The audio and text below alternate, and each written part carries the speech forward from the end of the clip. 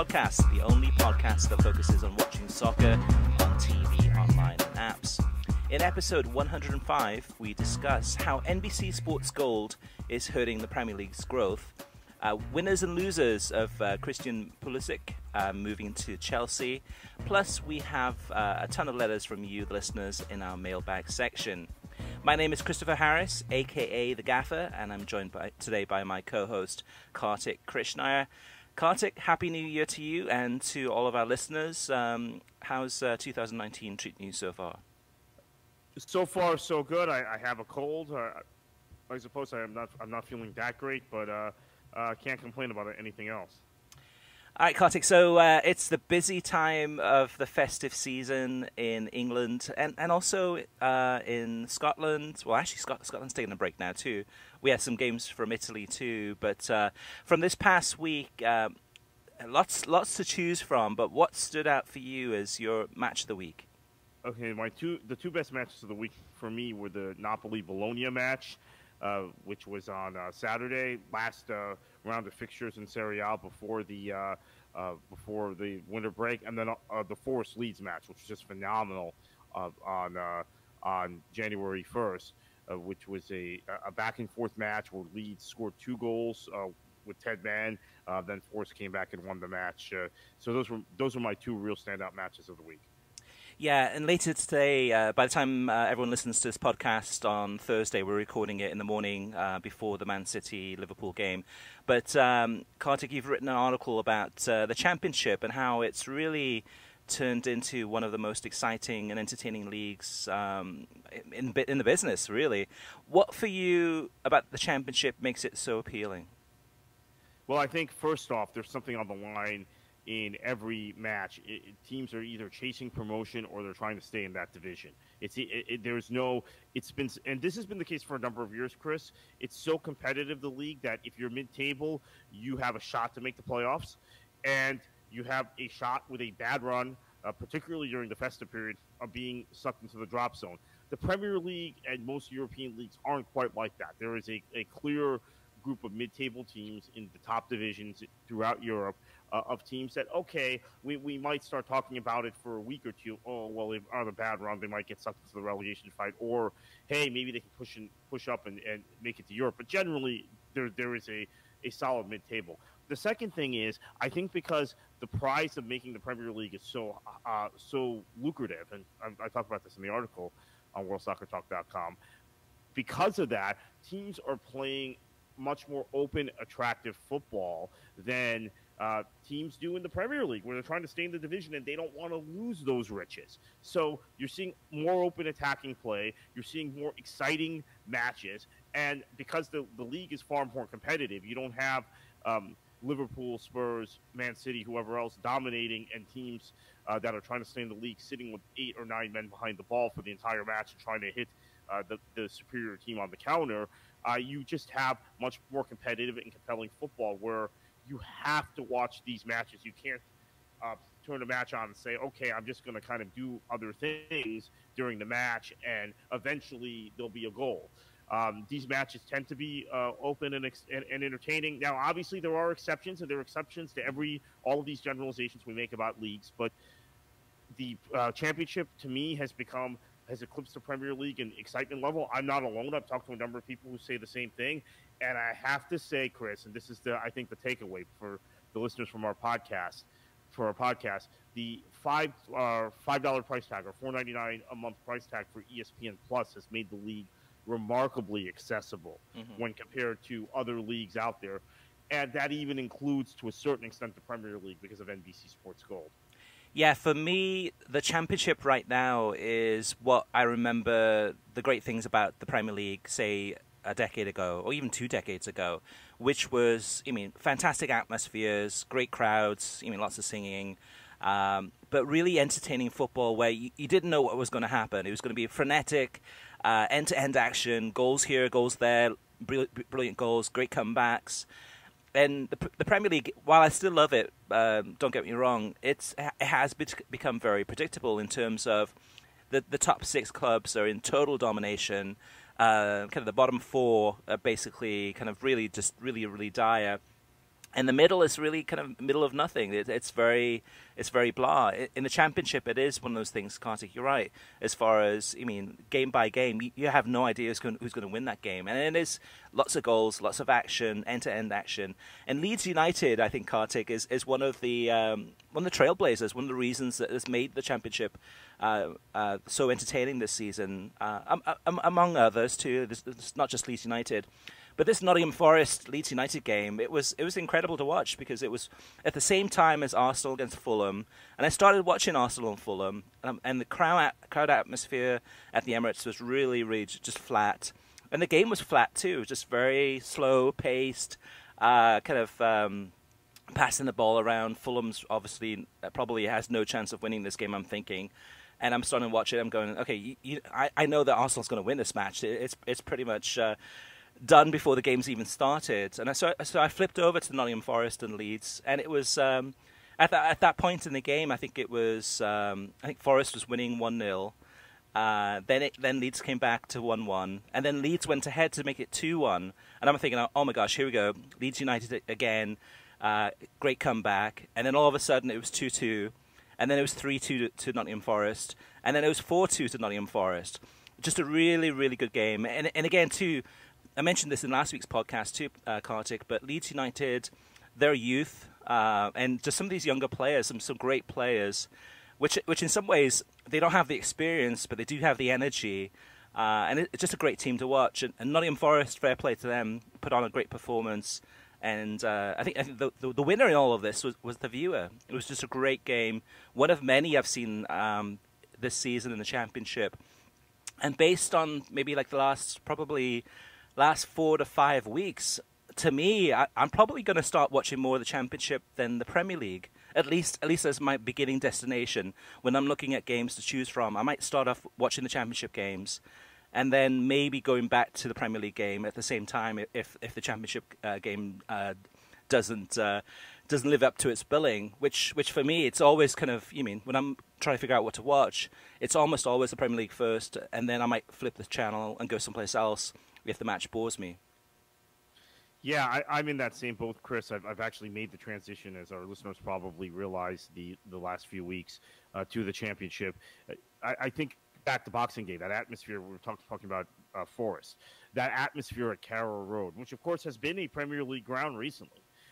For many years, with Norwich has been kind of a yo-yo club in recent years, and might in fact be back up this season. That atmosphere when the Canaries were trying to chase down Forest, they were down 3-0 at one point. I haven't felt an atmosphere, at least through my television or through my my device, all season in the Premier League. It was just amazing, and that was just one example of the atmospheres, I think, being better in the Championship than in the Premier League. The size of grounds is one of the factors. I think ticket prices is another, Chris. And that's something we don't necessarily get into a lot on this show. But there are countless examples in recent years of teams being promoted to the Premier League, and their ticket prices being them essentially pricing some of their supporters out, particularly for season cards. Maybe those supporters will come to some matches still in the Premier League, but they tend to not come to midweek matches, and they tend maybe not to buy season cards anymore. That's another factor. But the atmospheres, this is another thing for the listeners out there. The atmospheres at Championship grounds, phenomenal, and the production that the EFL does for the matches, which is the feed that is picked up by ESPN Plus, really captures that. They've learned a lot from the Premier League in terms of television production. Obviously, some of the commentators are the same. You'll hear John Champion's voice at least for another month on both the Championship and the Premier League. A lot of the commentators are the same, but I think the grounds now, you're capturing the energy and excitement from those Championship grounds because of the way they're producing the matches for television. Yeah, and the stigma that goes with... Oh, actually, this is something that came up on Twitter, I think, Kartik. I think you saw it too.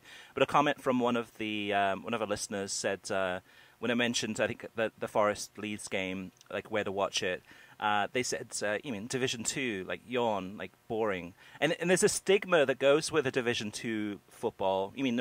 And this is probably more of an American thing, really, Kartik. Division Two in America, as far as soccer goes, you mean whether you go USL, whether you go NASL, or others, or split, there's a stigma in that there's a huge drop off in the quality of football. And with the Championship, the drop off isn't that great. If anything, a lot of these teams playing in the Championship, kind of especially the upper half of the table, I think could do very well against some of the teams in the bottom half of the Premier League.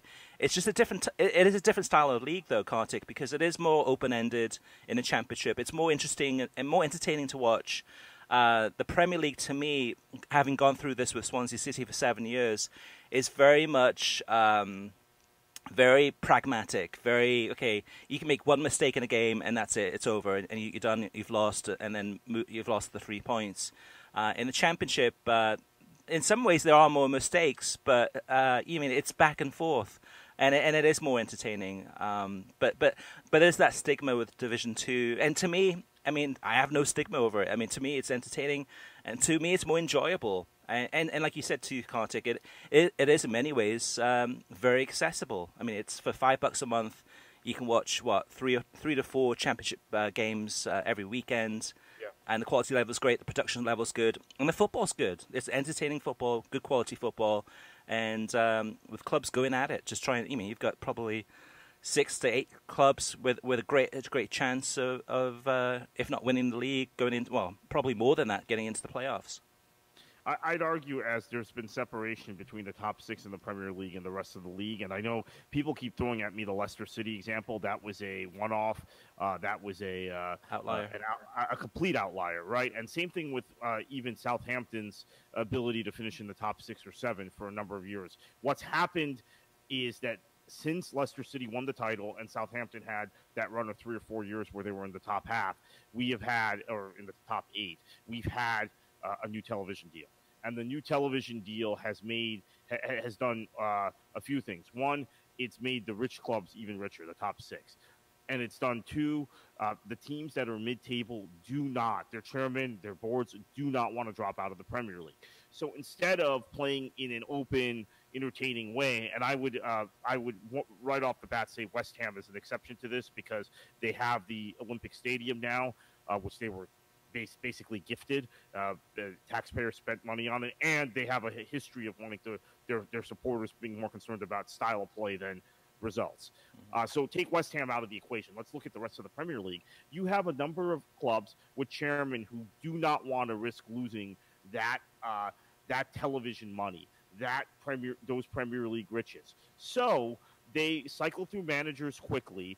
And while they're cycling through managers, those managers are instructed to get results at any cost, which generally means playing 7 or 8 or 9 behind the ball, being very cautious, limiting those mistakes, Chris, as you say. One mistake can kill you in the Premier League. We see that repeatedly every week. So while you could argue the quality of footballer and the quality of football is better, the entertainment level isn't better. And I would also point out, I think the bottom of the league, the last 2 or 3 seasons has been really weak in terms of teams that normally in normal circumstances in typical Premier League seasons prior to the last few seasons would have gotten relegated, have stayed in the league. And because of that, I think the top teams in the Championship are probably as good as those as 13, 14, 15 in any given year in the Premier League now in the last few years. In the cycle of this television contract, this is year 3 of this television contract. The new contract, I think, will continue the same cycle. Yeah, and from this past week in watching the Premier League, there were a lot of forgettable games. The Chelsea-Southampton game on Wednesday, a 0-0 draw. To me, NBC picked the wrong game here, Kartik. Of all the games to show, and there were plenty of goals in some of the other games with like Bournemouth and West Ham and other games. They ended up selecting the wrong one, which was the 0-0 between Chelsea and Southampton. Other games, the Liverpool-Arsenal game from the weekend, brilliant performance by Liverpool, but a very, very extremely one-sided match this was. And great performance by Liverpool. They're doing great at the top of the table, but disappointing from Arsenal. And for the neutral, it wasn't the most entertaining match to watch by any means. Spurs against Wolves. This one was better, Kartik. I listened to this one actually on the BBC World Service commentary with my headphones on, and listening to the BBC World Service. And this one, to me, with Matthew Upson co-commentating, and I think Ian Dennis on the radio commentary, what started off looking like it was going to be a very predictable kind of 1-0 victory for Spurs actually did turn around and did become a more of an open-ended kind of a two-sided affair, and with Wolves grabbing the surprise victory in this one. And one other match I do want to mention that I did watch was the Old Firm derby on, I think it was like Saturday morning. I think it was Rangers against Celtic, and this one on BR Live, and a good game. I mean, Rangers looked good. I couldn't believe how good they looked. I was like surprised by this one because, I mean, it's always been that Celtic has dominated these matches. Celtic's still in the Europa League. Rangers got knocked out, but really impressive performance by Rangers, winning this one 1-0. And, of course, another great atmosphere for a great Old Firm derby. Kartik, how about you? Anything else worth mentioning from this past week? Yeah, I've got some of these NBC programs. The one that they debuted on New Year's Day with, I know there was one with Paul Scholes. I think one with Vic Carragher. I've got those DVRs. So I'm looking forward to watching those. I haven't gotten a chance to watch those yet. The off script with Graham Lasso, was that last week or this week? That was very good. Yeah, last week. Okay, so I guess we discussed that last week, but that was very, very good. And then just in general, been watching a lot of the championship. I thought the Borough Derby match was also a very good match from New Year's Day. That got kind of lost in the shuffle because of the Leeds Forest match, but that was an outstanding match, which ended 1-1 and actually benefited Leeds. They stayed top of the table, even though they lost 2 on the bounce. Everybody below them is dropping points, and also watched a lot of Serie A the last match day before the winter break, and there were some good matches there. That again on ESPN Plus. Chris, this is a whole theme now. I'm watching more Serie A than I have in years, and I'm watching more Championship than I have in years. And the reason for that, even though I would always watch a little of the Championship, there's no doubt about that. But Serie A had kind of fallen off my radar for a number of years. These two properties shifting from BN, we love BN, but let's be honest about accessibility. Shifting from BN to ESPN Plus, and also being available on demand, has allowed me as a fan to catch up and watch far more Premier League and far more Championship and far more Serie A than I was 2 seasons ago.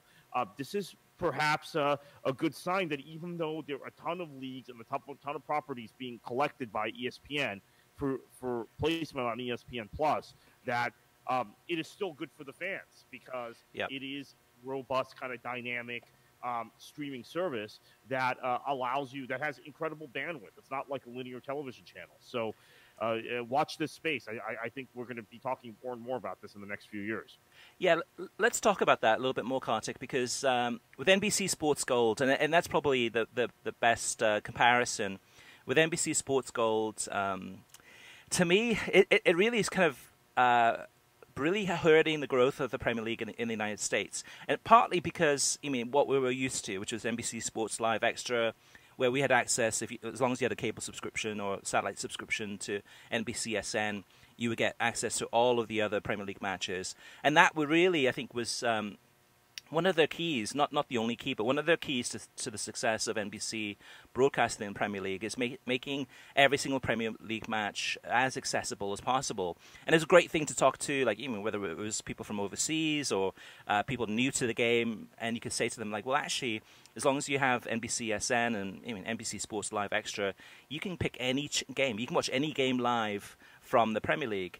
And at the time that the NBC Sports Gold was announced, a couple of years ago and launched, I came out really hard against it and said, this is ridiculous. This is my issue wasn't the price. My issue was in terms of the accessibility. This would actually hurt the Premier League, where you can only see select games on television. This changes everything, and that's the difference to me. Is that with ESPN Plus, it's in many ways, I mean, $5 a month doesn't sound that much. I mean, it's a cup of coffee or whatever it may be. But the funny thing is with this, Kartik, is that actually it ends up being that NBC Sports Gold is actually cheaper than ESPN Plus. It doesn't feel that way, But with NBC Sports Gold, it's $50 a season. If you sign up in August, ESPN Plus is $5 a month. So it's actually $60 a year. It's $10 more. But in terms of the way it's structured, you mean $5 a month? You mean I can keep on paying that on just a monthly loop. $50 a month is a lot more. But you have to pay it. You have to pay it in one fell swoop. Right, yeah, and it feels more. It feels like it hurts your pocket more, even though it doesn't over the course of a year. But to me, I mean, I think I've probably. I mean, Wednesday was a great example. Chelsea against Southampton, a really dull, boring 0-0 game, and I was like, okay, I don't have NBC Sports Gold. Once Swansea went down, I was like, okay, that's it. I'm done with that. But to me, like my finger was itching. My trigger finger was itching to switch it over to watch Bournemouth or West Ham or one of these other games with lots of goals happening, and I didn't have it. I was like, in some ways, I was like, and actually even Man United, Newcastle against Man United. The last two Man United games have not been on television. They've been on NBC Sports Gold. And this is being done on purpose to try to get people to sign up for it. But I don't know. What do you think, Kartik? Do you think it's hurting the Premier League at all? Well, I think it certainly is, and let me just mention, I watched that match on NBC Sports Gold, the Manchester United Newcastle United match, Newcastle United hosting that match at St. James Park, and I had a couple of technical glitches in the early stages of the match when my audio feed went out at one point, and at one point the video went out and the audio feed was still running. So these are the sorts of problems with the BAMTech driven ESPN Plus I haven't had, watching countless events on there. I've watched a handful of things on NBC Sports Gold, maybe 10% of what I've watched on ESPN Plus, if even that, and have had more technical glitches on NBC Sports Gold. But yeah, I think people have trigger fingers, particularly with a lot of these 0-0 draws. There are so many dour matches in the Premier League. They're either 0-0 draws, Chris, or they're matches where that Arsenal-Liverpool match felt like a match between a top side and a mid-table to relegation fighting side. Yeah. Once Liverpool got the first goal off the error, you knew what was going to happen. I was watching the match with a few friends who were Arsenal fans, saying it was going to be 4 or 5-1. And it ended up being that. I mean, it could have been worse.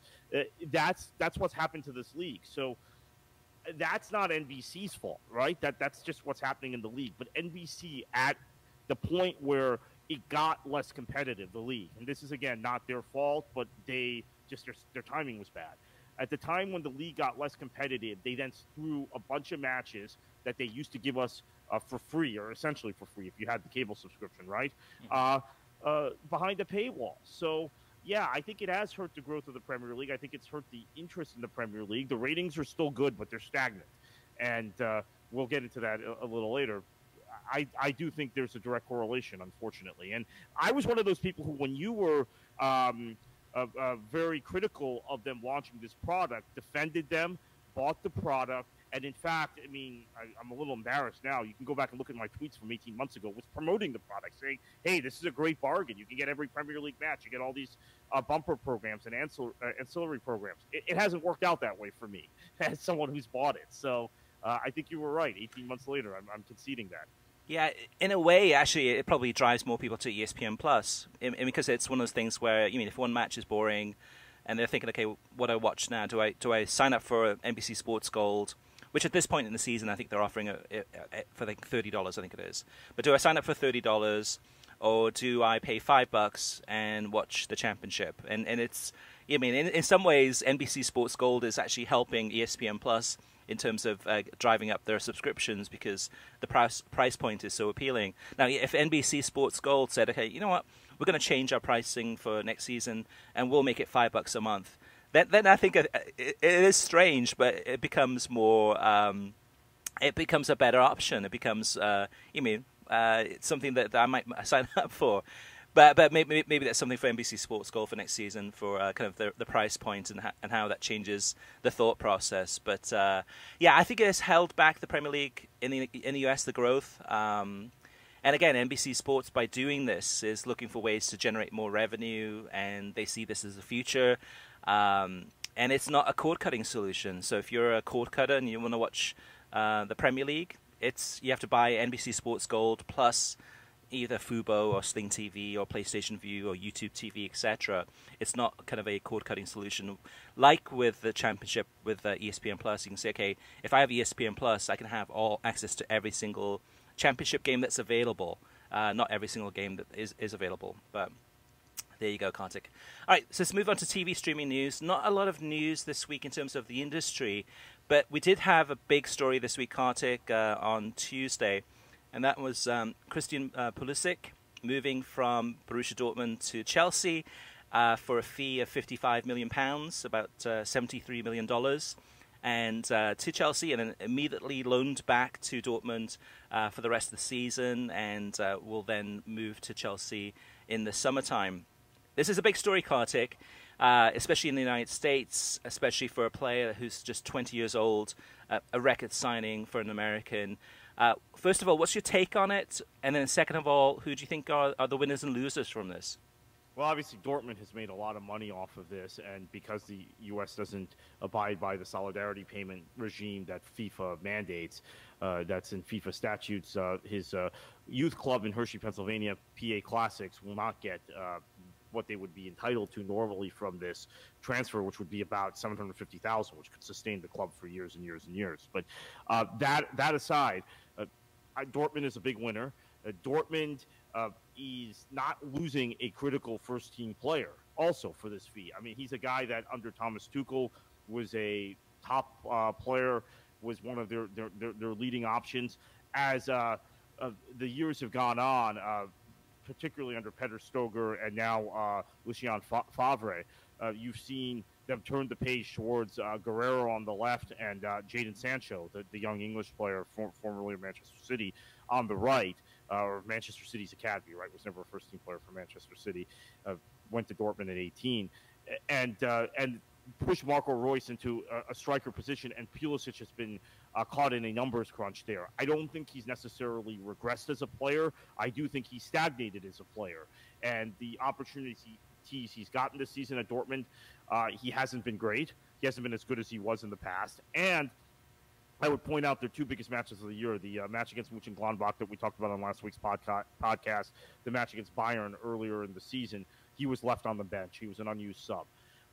Chelsea has a marketing machine now in the United States, right? I think that has a lot to do with this decision to buy what is acknowledged as the best American player of a generation, but potentially the best American field player of all time if he continues on the trajectory he was on about a year ago. Also, he fits Sarri's system really well. I can see where he slots in. If Eden Hazard goes in the summer, he slots in maybe in the Hazard role. As it is now, both Willian and Pedro, two very accomplished players. Pedro has won everything there is to win in this sport, right? World Cups, Euros, Premier Leagues, La Ligas, Champions Leagues. Pedro is 31, right? He's on his way down. You have to start managing these guys' games. Although, quite frankly, both Willian and Pedro at times this season have looked like younger players in Sarri's system. They look very rejuvenated versus where they were under Conte. But I think Pulisic is a bet for the future for Chelsea, and he will work out if, this is the big if, Chris, if Sarri remains the manager. Now, if Sarri gets sacked, the way we see Chelsea go through managers every 2 or 3 seasons, or even in less time, and he is replaced by an Antonio Conte or Jose Mourinho type tactical manager, Pulisic will probably not end up having to move on. Mm-hmm. So this seems to be a very manager-driven move. I don't know that Sarri specifically requested Pulisic. As I said, I think Pulisic, a lot of it has to do with the marketing potential for Chelsea in the United States. But in terms of the player's quality and the player's skill set, he's a very good dribbler. He's very good in open spaces. He is a fairly good passer. He's a lethal finisher when in front of goal. But he is not a great defender. He is not a great one-touch passing player. And he's not great positionally, particularly when he plays in the middle of the pitch. He has to almost play wide to be more effective. Those skills, the skill set, the positive skill set fits Sarri's tactics. The negative skill set won't bother Sarri as much as it would a Conte or a Mourinho. Just to use those two examples because those are two Luis and Chelsea managers. So there is some risk in this for Christian Pulisic. If Sarri is given a longer leash than Roman Abramovich gives managers, and he's there for 3, 4, 5 seasons, I think Pulisic is going to thrive. If he is sacked after next season, Pulisic might be loaned out the following year and looking for a new club the year after that. So there is some risk in this, and I think it's all contingent on Sarri, who we have to remember is about 60 years old, being the Chelsea manager for a long period of time. It's a positive risk, though, I think, Kartik, because there's a lot of people on Twitter that are complaining already, within hours of this deal being signed, complaining that this is a bad move for Pulisic. It's a bad move for him because he's not going to get much playing time. He's going to be on the bench, or he's going to be loaned out to a club in Holland or someplace. We don't know yet. I mean, there's a lot of unknowns with this in terms of, as long as Sarri stays there. It's up to Pulisic in terms of his playing level and how much he's willing to kind of learn and work hard and try to break into this team. We'll have to wait and see what happens, and hopefully he'll stay at Stamford Bridge and won't be loaned out and will become a prominent player either off the bench. He has to prove himself, or on the pitch. But to me, the biggest winners and losers in this, Kartik, the biggest loser is the Bundesliga. Now, the Bundesliga, yes, they have Pulisic until between now and the summer, but he's not getting much playing time at Dortmund. But there'll be an increased awareness, perhaps, over the next few months to try to see if he's going to get back on the pitch a little bit more.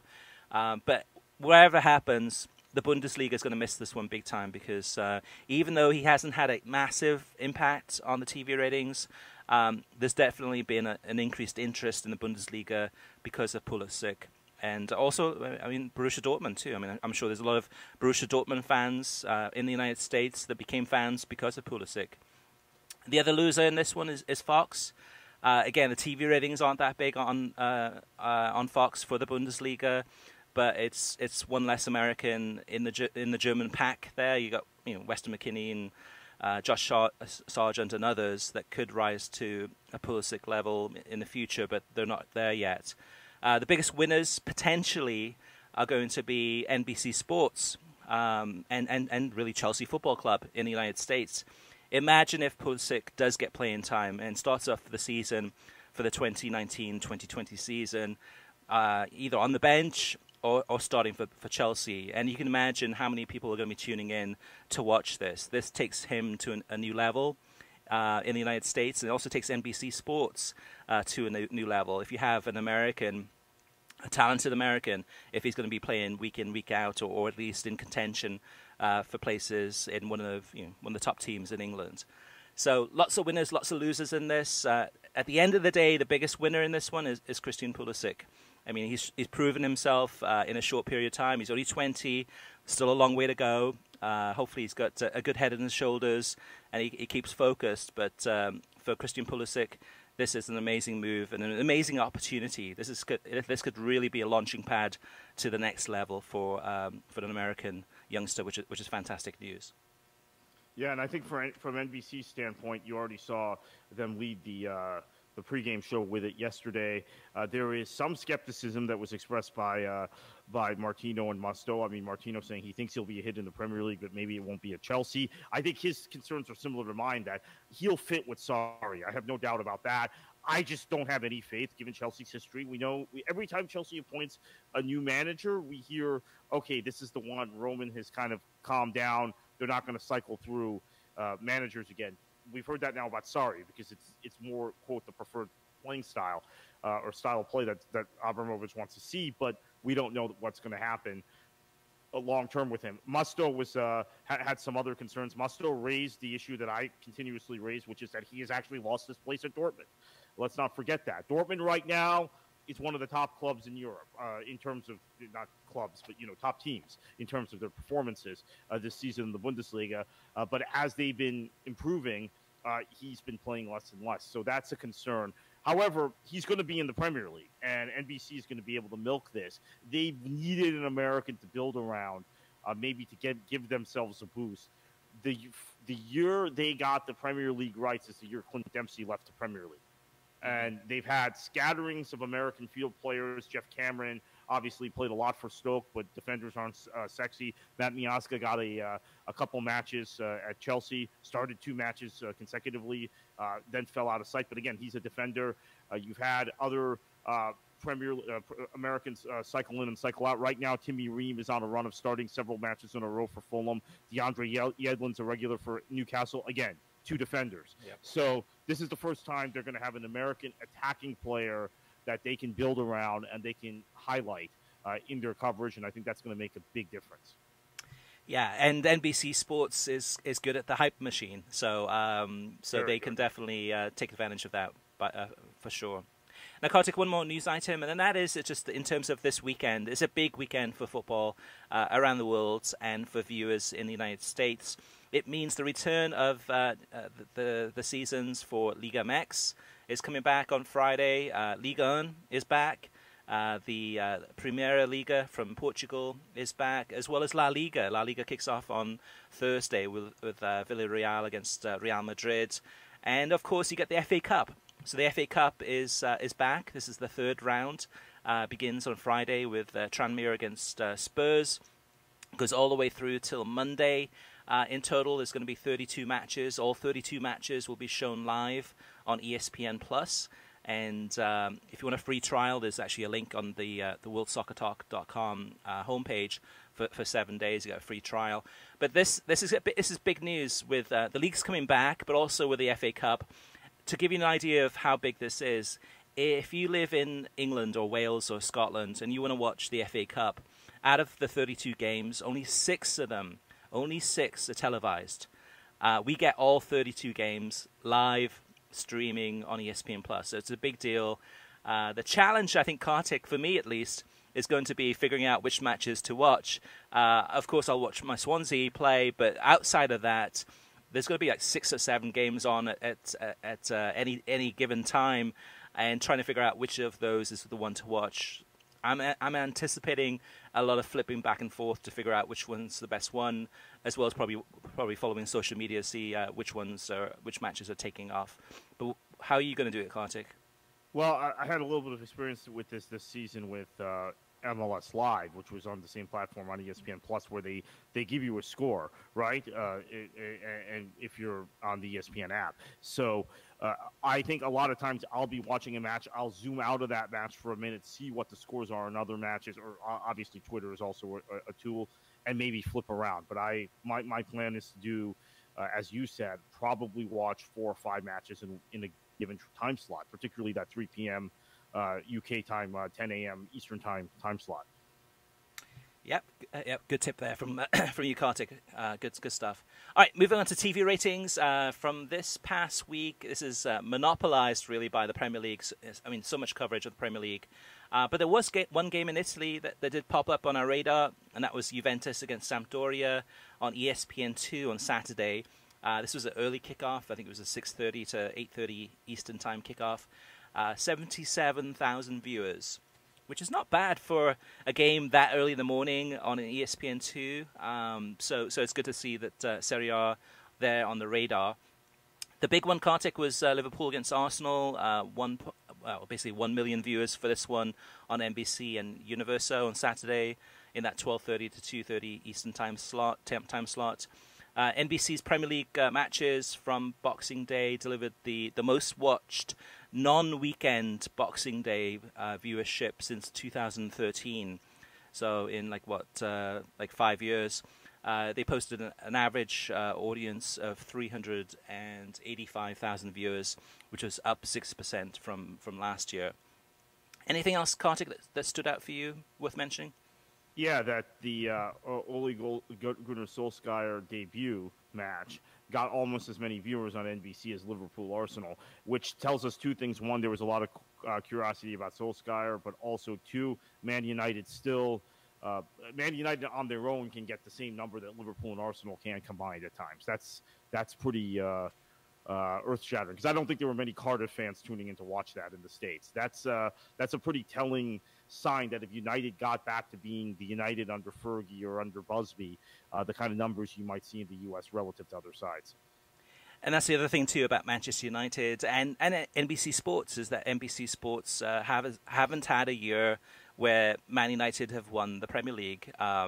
So for perhaps for next season, if you have, you got Chelsea with Pulisic, you got Liverpool, maybe trying to win 2 titles in a row, perhaps. We'll have to wait and see. But a rejuvenated Man United in contention, as well as, of course, all the other clubs. That could be a big year for NBC Sports, in theory. We'll have to wait and see. All right, moving on to listener mailbag. The first up is Daniel. He says, "Hi, guys. I know you usually take questions sometimes, but I listened to this week's podcast, and I was wondering, besides the Bundesliga and the Championship, what other leagues in general do you think are always exciting? I was so caught up in the Premier League and La Liga hype that I forgot what good soccer is sometimes. Not saying these leagues are bad, but I love watching exciting matches where teams show on-the-field quality almost daily." So that's... And she goes on to say, "Thanks again for taking my question. I love the podcast. Also, my friend is a Leeds United supporter since she is from West Yorkshire, and she always likes Liverpool. So do you think Leeds has a great chance of getting up into the Premier League again? And if you do, is it okay to support 2 teams in the same league?" So 2 questions there, Kartik. I'll take the second one, which is it okay to support 2 teams? I don't think it is, Kartik, especially when it's Leeds United and Liverpool. If Leeds gets promoted and she's also a Liverpool fan, that's a tough one. I'm trying to think of an example of somebody... Although they have the same big rival, though. That's why that one's a little bit of a unique one. That's true. Yeah, so they both hate Man United with a mad passion. So...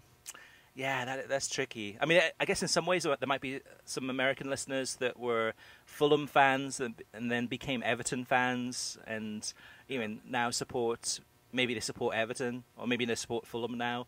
But to me, it's a big no-no to support 2 clubs. But so how about you, Kartik? What do you think about the first part of the question in terms of what other leagues other than the Bundesliga and the Championship are recommended, and also your take on Leeds and Liverpool and Leeds' chances of going up? Serie A is pretty hit or miss. I mean, you still got a very good chance if you watch Fiorentina or Napoli to see entertaining football. Napoli last season under Sarri the last few seasons under Sarri were the best, arguably the best team to watch in Europe. But if you watch a Juventus match, you're bound to see a 1-0 where the other team is playing very tactically against Juventus. And the same thing seems to be happening now with Inter and AC Milan. So I would recommend watching Serie A. If it's Roma, it's good to watch too. So if it's Roma, Napoli, Fiorentina, if it's a quote elite team, if it's not one of those elite northern teams. Bundesliga, obviously highly recommend. You mentioned that. Championship, highly recommend. I think there's a lot of fun football from what I understand. I haven't watched as much of it as I'd like to, but a lot of fun football now in Scotland this season.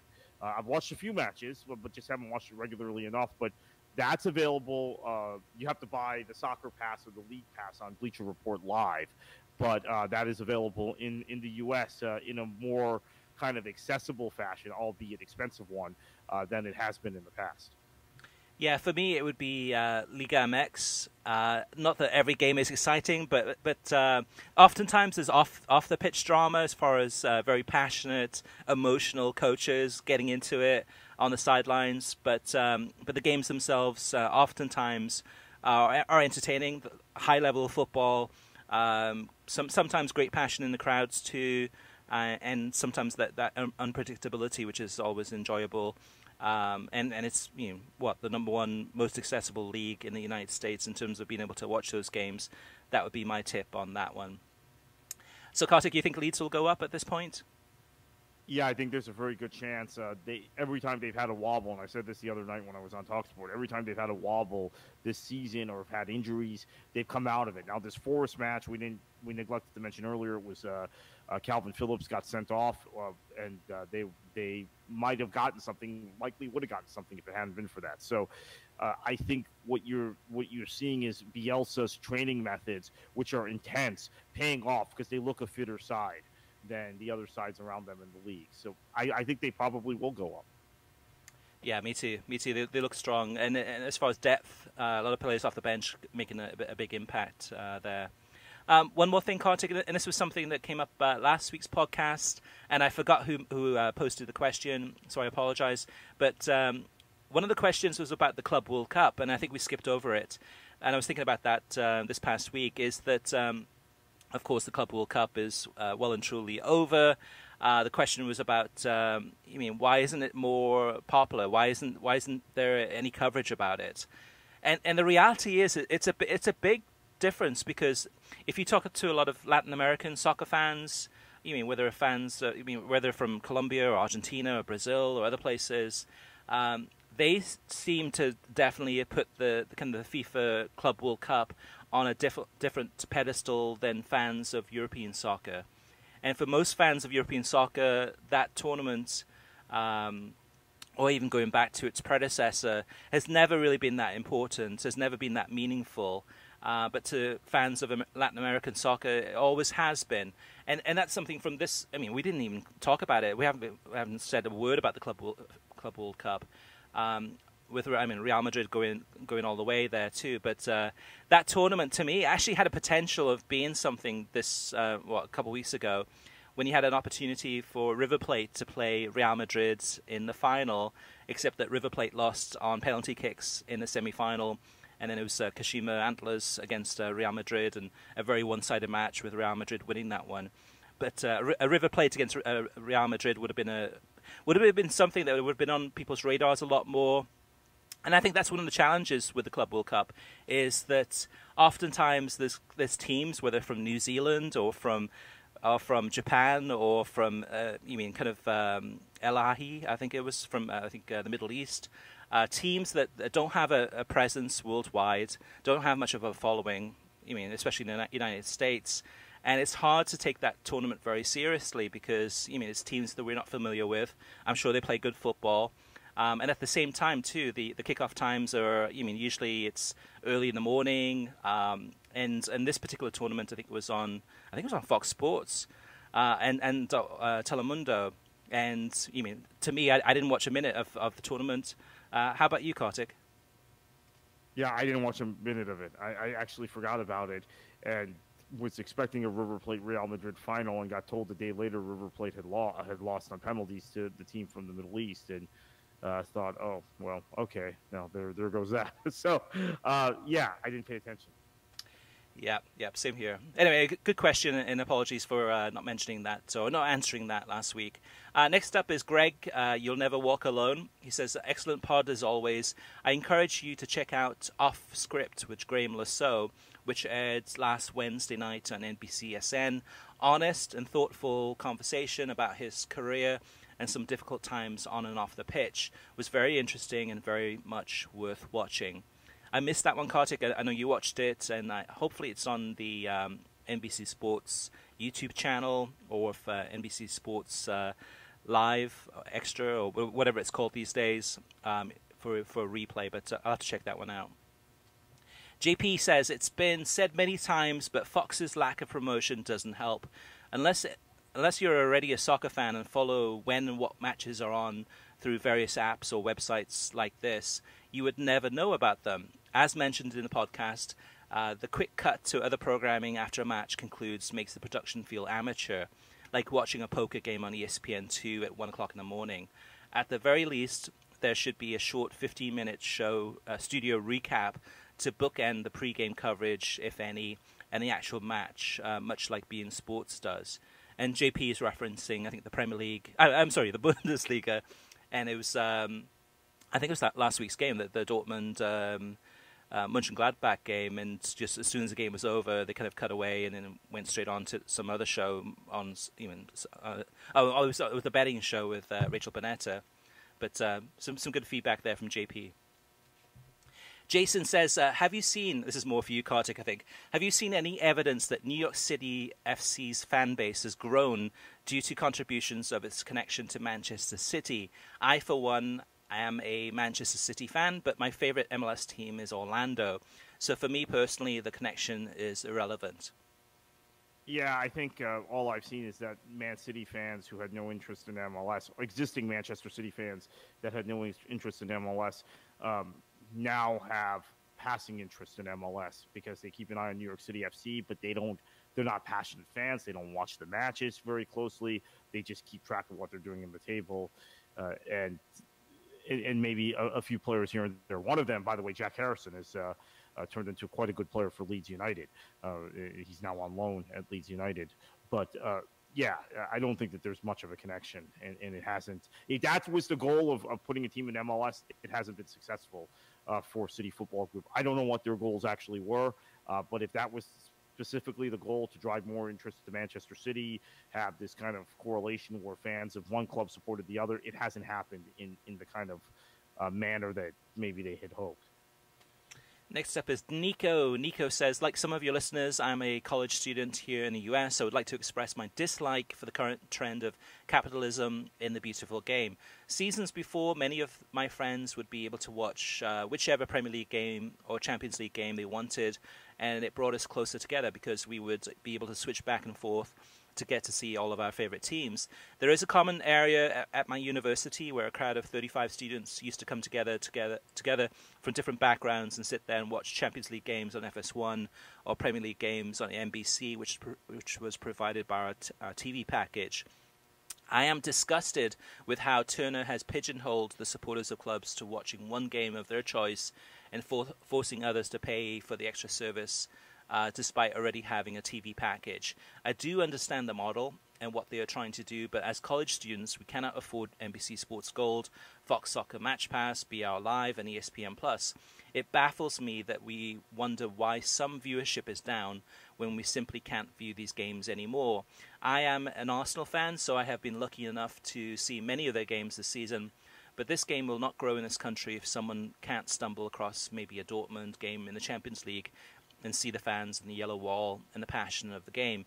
You fall in love with that, and I would rather watch every Arsenal match in Spanish on Univision than suffer through Tottenham versus Inter or Bayern versus AEK Athens just because the only option is TNT. I love the podcast, and Happy New Year. Yeah, and Kartik, I think that goes back to what we were saying in the first segment, which is that a lot of these networks are seeing the potential of soccer and seeing that there's a hardcore fan base that are willing to pay whatever it costs to actually subscribe to watching these channels. Short term, that helps in terms of generating revenue for these companies.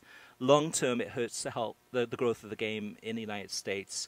At the same time, though, Kartik, it's I don't blame the networks. I mean, the networks are, in terms of the rights fees for a lot of these leagues, like, for example, the Premier League, for the 6-year deal was approximately $1 billion.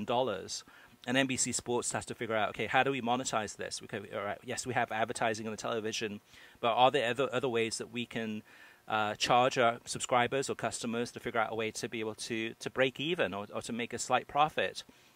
That's part of the issue. It's not just NBC Sports or Fox Sports or TNT. The rights fees have gone up so much where, they're trying to figure out how to make money. And they're in a business to make money. So what's your take on this, Kartik? Anything different there? No, I tend to agree with him. I think another problem is Bleacher Report Live is clunky compared to ESPN Plus. We keep going back to this about not only is ESPN Plus's price point right, but the technology is good, and you can kind of channel surf within, if you want to call it that. Within, that's an old term, but within the app. Once you're on a match in Bleacher Report Live, if you kill that match, try and log into another one, there's always these like login issues, and then not knowing the scores of other matches, they don't seem to be seamlessly integrated the way they are with ESPN Plus. So that's another problem. Even if you pay for that and you just want to kind of experience multiple matches at one time, it's very difficult to do the way they've set up that streaming product, and everything else he's saying I agree with as well. So yeah, I think it's problematic, and I think ultimately the TNT coverage has gotten better. The actual on-air on television coverage has gotten better these last few match days. I'd like to see them do something about that streaming product. Maybe it's tough in the middle of a season to do it, but next season they have the rights for 2 more years. Make this a little more robust and dynamic, Bleacher Report Live, for those of us who do subscribe to it and pay for it. Yeah, the challenge with that, though, Kartik, is when I interviewed the Bleacher Report CEO, which is going back in the podcast probably about 2 or 3 months ago, I asked that about the actual BR Live. Was that a homegrown, in-house built streaming service?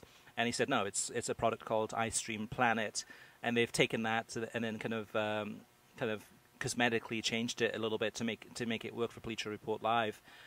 because they had such a short turnaround time in terms of when they knew that they'd get the rights.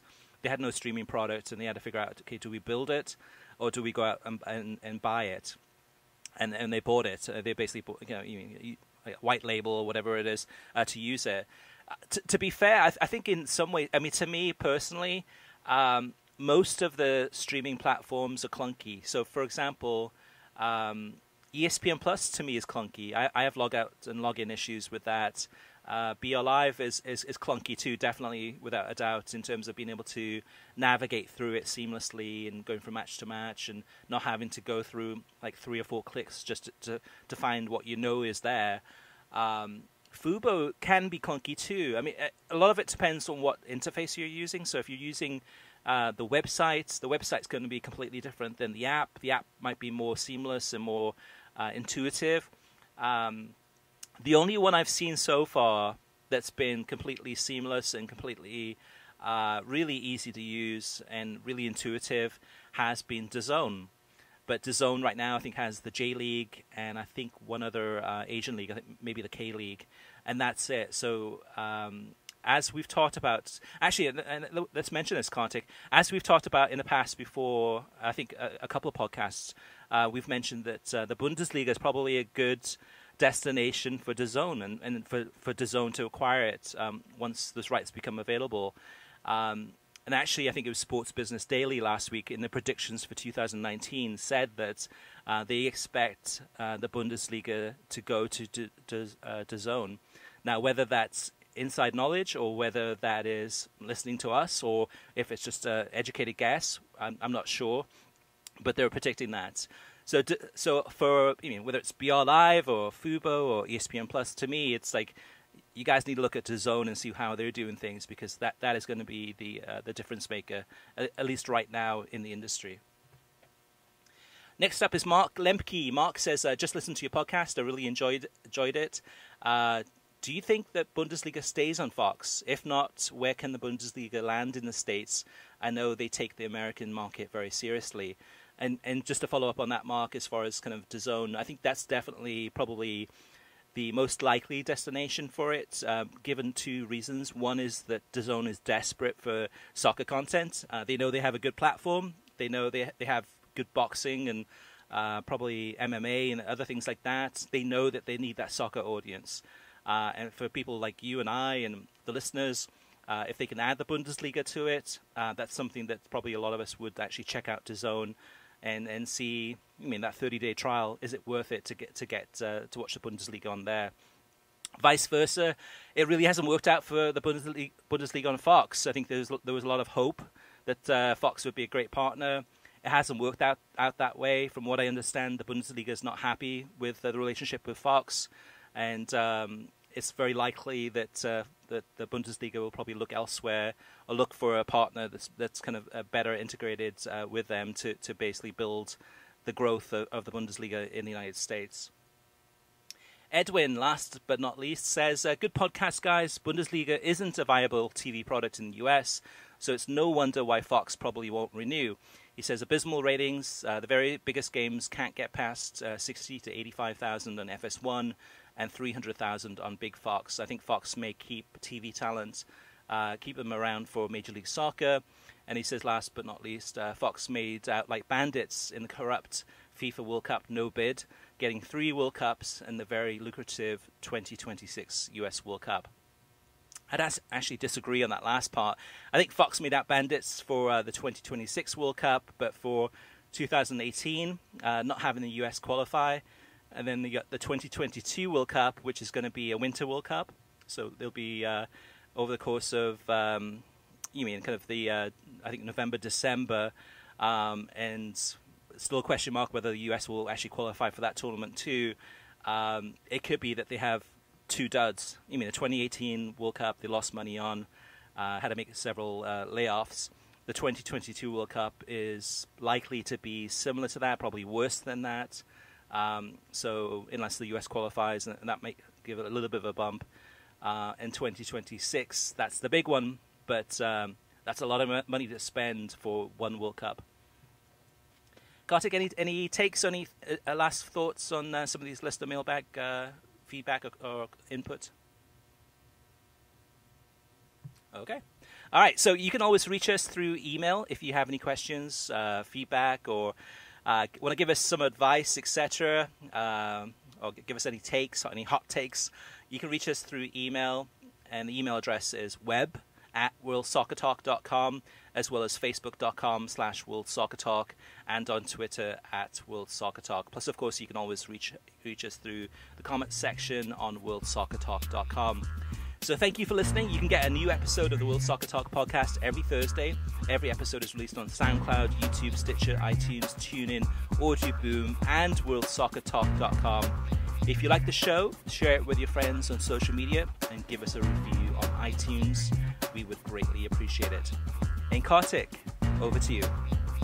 Enjoy your football.